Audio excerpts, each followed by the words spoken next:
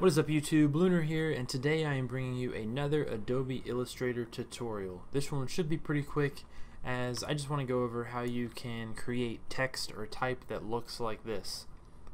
To me this looks like it's kind of wrapped around a building, and to me it is also very interesting because it can be seen either way, as like going into the plane or like coming out at you, and that's up to the viewer, so it's kind of a cool little optical illusion also.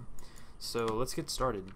I guess what you're going to want to do is pick a somewhat bold font, and for this I might just do the word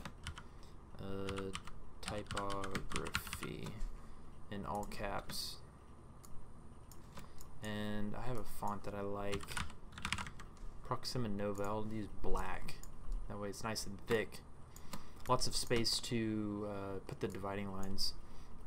Okay, so what you want to do next after you have your word that you want to bend or, you know, misshape, I don't know what you would call it. It's not really bending, it's not really warping either, so who knows. You want to expand it, so I'll do object expand, hit OK, and so now you have your expanded type. And now I'm just going to draw a line. Let's put the line right here, like that.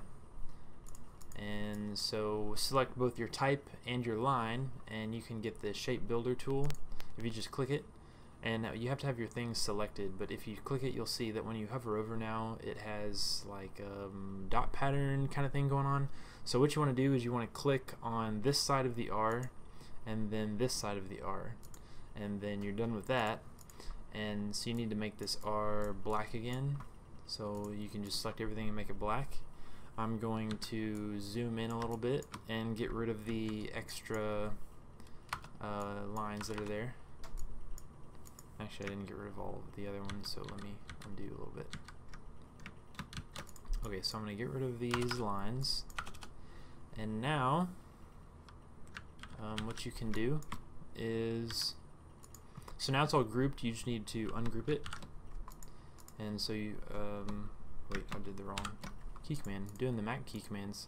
So now if you move the R, you can move that part, and it's kind of, you know, split. So you want to group this side and you want to group this other side like so, and you can kind of take it apart.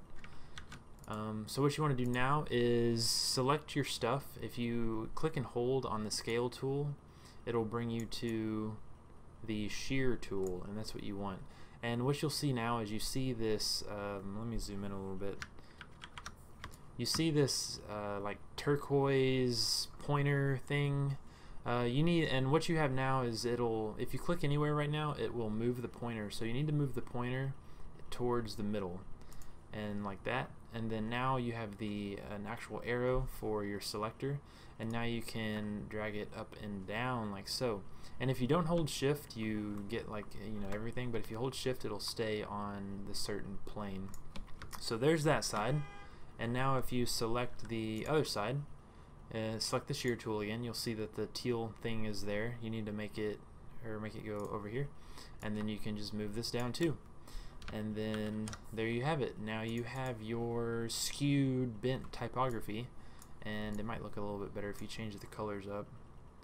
Give you that optical illusion to where like this is either the back corner of a wall or it's the front corner. I don't know, it's kind of weird. And then if you start adding shadows behind the words, it gets pretty trippy.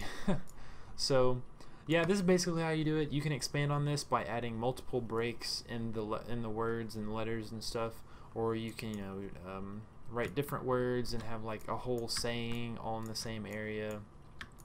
Pretty cool stuff. So I guess that's basically it for this episode. If you have any questions or comments, let me know in the comment section, and I will see you guys next week.